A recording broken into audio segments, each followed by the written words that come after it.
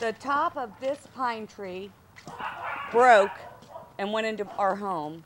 In the cozy little Louisiana community of Covington, residents like Mary Ellen Johnson today still a bit dazed by the ferocious kick of Katrina.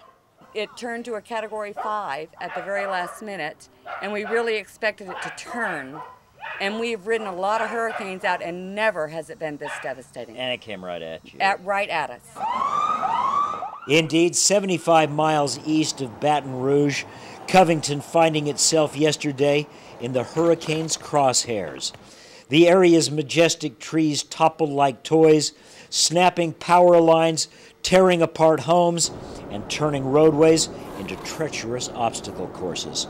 There was a tornado that ran just about 200 yards that way, and then one came that way. We were very, very fortunate. Driving hazards everywhere. This street is just littered with downed trees, tree limbs, also power lines. We're assuming that they have all been shut off. This is one where you do not want a high-profile vehicle.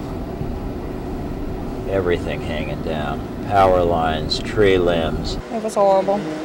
You have trees everywhere. Everything's horrible. Trees down everywhere. But of course, with no electricity and supplies now running low, lots of folks out looking to replenish today. This store in nearby Mandeville, one of the few that we found open, and to avoid a rush, the owner allowing only a few people in at a time. What are you waiting for here? Try to get some canned goods and bread and something to drink. Whatever you could get. Whatever we can. I mean, we from New Orleans. We can't even go home. We can't go home. We come from Pascagoula. So you're refugees from New Orleans. You're waiting in line and you can't get any food here either. So we're hoping they have tequila in here. You need a drink. Yeah, sure do. And with scenes like this, you can hardly blame them. We are so blessed because we are all here to talk about this storm and that we have our lives, and that material damage is nothing compared to human life.